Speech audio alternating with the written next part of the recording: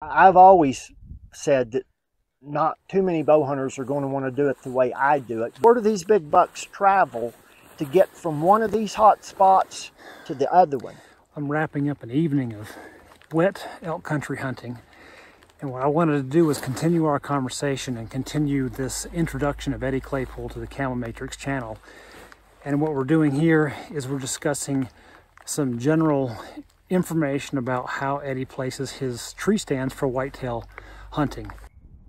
All right, Eddie, so we'll kind of continue with the questions where we're trying to help these DIY hunters out. And one of the questions was about how you make your tree stand placement. I mean, the Camo Matrix it's been about camo, and these guys are, thinking about how they can conceal themselves. But, we kind of know that it really comes down to, that placement versus really, what it is that they're seeing. And I've seen some of your tree stand locations, and they're way out of the norm of what, when you walk the woods and you see a ladder stand sitting there, you see somebody's strap-on stand sitting there. Yours have been in some weird places. So tell me about how you choose a ladder stand location for whitetail. Well, I've always said that not too many bow hunters are going to want to do it the way I do it, because it was many years ago. I kind of graduated through the stages of learning where to put them, get the deer by, get deer, then get bucks, then get better bucks. And then finally, I got to the point where I didn't want to hunt normal. I didn't want to just see deer and lots of deer and good bucks. I wanted to just try to figure out how to see the top enders once in a while and get them around. And they're almost unkillable anyway. I mean, they're vapors. But what I do with tree stands nowadays, if you're up for it, is I hunt what I call, years ago, there was a guy that wrote for North American Whitetail magazine, coined the term travel corridors, big buck travel corridors. Yeah. And that is not hunting your standard places. When people go out and scout for whitetail sign, they find hot spots, a lot of rubs, maybe a lot of scrapes, yeah, trail intersections and everything. That's where the deer herd has high interaction places. That's fine. That's not where the big bucks live. And that's not what the big bucks do. So right off the bat, if you're not interested in just hunting really big, old, mature, smart bucks, you probably don't want to do what I do. So, I mean, how would you like me to address the question of whitetail tree stand placement for killing deer or for just the trophy bucks? Well, let's try to do both. Okay. If a man wants to, if they're wanting to, put something on their wall that really means something to them, that was harder, that they had to wait longer for, let's address the big bucks. The trophy ones are two categories to me: the top end ones and the trophies. Trophies are anything to me from a Pope and Young caliber deer up, and of course that all depends on where you're hunting. You may not even have Pope and Young caliber deer where you hunt. So if you want to just hunt your better deer, I don't hunt right at the hot spots, because, well, if you're going to only hunt 2 days a week, go set on hot spots. If you're going to take a week off work and hunt an area, or 2 weeks, or like me, 2 months, you can't set the hot spots or you run all the deer off. You educate them all and they move and they get smart, and the hot spots are no longer good. So it's like go find the hot spots, like find 3 or 4 of them in a square mile. And then if you're after the big guy, wait till the rut when they're traveling and they're out of their mind, which occurs usually anytime after 7th to 10th of November. I used to focus my main kill on mid to late November. And I was just after the big guys, and that's about the only time they're going to show up much in the middle of the day doing dumb stuff. Is usually, actually the peak week is around Thanksgiving. But previous to that, go hunt your hot spots. You may luck off, it happens, and you might see one of them, you might kill one of them. It'll be a lot of happenstance if it works out, but now you can kill your smaller and medium-sized ones. in your hot spots. If you want to just try for just the big ones, wait till mid-November. You got to about be willing to set all day. That's a big one, because most people ain't setting all day. Yeah, it's a tough thing to do. Yes, it is, and you got to get prepared gear-wise. And then the key is like, why would I set all day if I don't see nothing? And I get it. You got to have the savvy to know where to put that stand, right? Mm-hmm. These big buck travel corridors, I don't even really, I've spent all my life writing about it, and I still don't know how to explain it. It's kind of like, it's like, to me, I look at the whole picture, not any one thing, the whole picture. And then after I've done that, I'll get a feeling to where, basically, where do these big bucks travel to get from one of these hot spots to the other one? Because that's what they do at night. They travel from where the doe concentrations are, but you don't want to try to hunt them there, because you're going to run all your does off. You're going to goof the whole place up pretty quick, right? So I hunt them in the in-between. A and B, I get in the middle.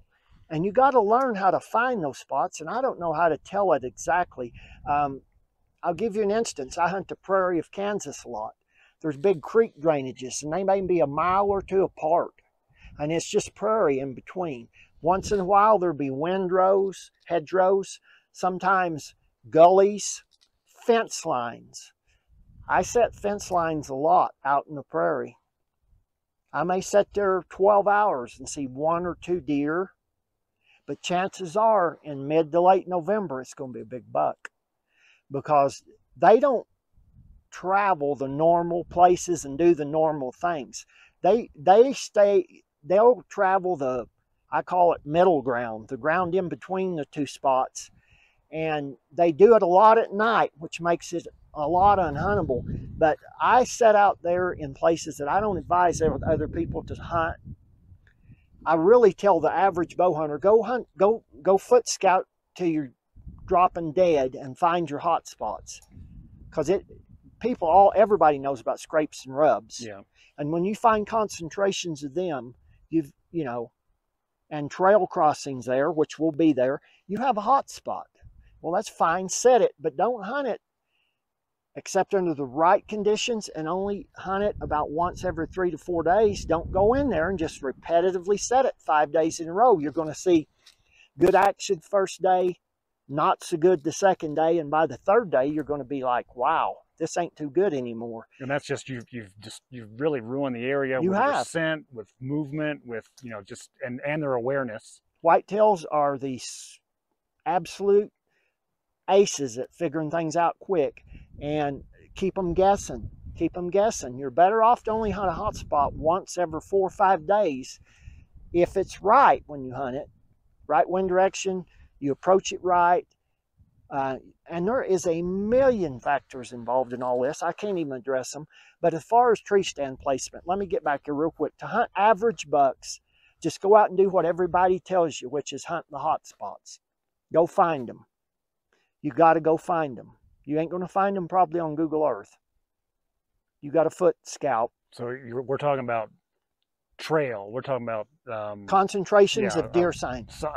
Scrapes, rubs. Where they're feeding at. Yeah. Where they're bedding at. You don't got to know their exact beds, but you can go like, they're feeding on these oaks. It's covered with deer droppings and sign. And they're probably going around here on the north side of this slope and bedding during the day and coming back and forth. Well, get in the middle there and hunt them. Or if you're just going to hunt 2 days a week, go ahead and hunt that hot spot. Set right there where they're feeding.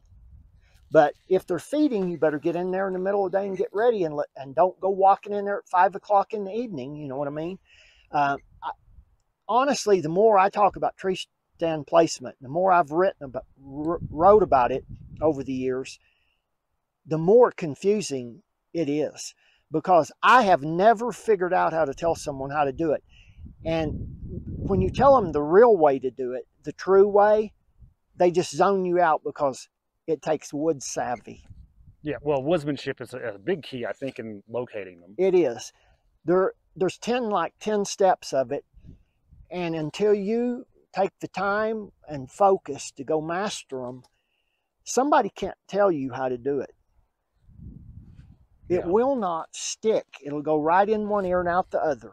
Go learn it. Okay. Nobody wants to hear my key to success, which is time and effort. Oh, I don't. You've surely got some magical pill you take, or you've got a book that's got all the formulas in it. No, I don't. I work harder than everybody else, and I do it longer. There's nothing that will take the place of time.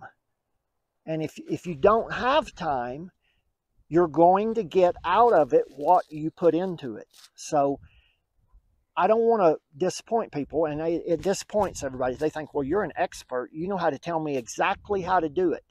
You don't want to hear the real way, so I can give you all these other little things that sound like an expert talking to you, but at the end of the day, get your rear end out there and figure it out. That's why somebody like me has good success, because I've been doing it since I was a kid, and I do it at a rate that very few humans on this planet do it at. Yeah, I can agree. So that'll be something that we can do in the future, is start to break down some of these key things that people, beyond getting out there, putting their feet on the ground, being able to read the woods of where they're at. And each one might be a little bit different, just because, you know, the dense deciduous forests of East Coast versus you've got rolling grass hills with tree-lined streams in the Midwest. Then, of course, you know, out here it's another completely different game. So we'll try to address how some of those things might be, just because they might be so completely different. Well, they're completely different, because I've been blessed to get to hunt whitetails everywhere from the state of New York to Minnesota, Wisconsin, to Texas, to Montana. I've hunted western whitetails. I've hunted high plains, cornfield, Midwestern. I mean, yeah. And I'm telling you, every bit of it is different. The deer are different. The habitat's totally different. And I'm not going to lie, back east is the hardest there is. The big woods whitetails and the mountains and the big woods, plus they're super educated deer. They've been wiped out for generations. They're very smart. I don't never take anything from an eastern whitetail hunter. He is, if he gets good at killing mature bucks back east with a bow, he's as good a whitetail hunter as there will be. Because there's places to hunt whitetails where they're not educated. The habitat's way more conducive to figuring it out and getting them in bow range. And I love to hunt easy whitetails. I call them easy whitetails. A lot of times I've come out west and hunted them in everywhere from the, you know, Dakotas to Nebraska, Kansas, out to the Colorado, Wyoming, Montana, western whitetails. And generally speaking, out west, I have a lot better, quicker success. Yeah, they're not nearly as in tune with the population of humans that are out there as they are on the East Coast. I mean, I can attest to, you know, when you're in the woods and you may have figured out they've been coming in one particular way, and you sit there and you set yourself up that way, and then here they come another way. Yeah, because they can come in from so many different areas. It's big such a woods, dense area, so it's big terrain. That's a lot of stuff to learn and cover. But it is. But when I went to New York one time, I hunted 10 days, and I was in the middle peak of my bow hunting life, and I had a lot of knowledge. And in those 10 days, I had one good buck in bow range. I mean, I had to pull every stop out to try to get that one opportunity.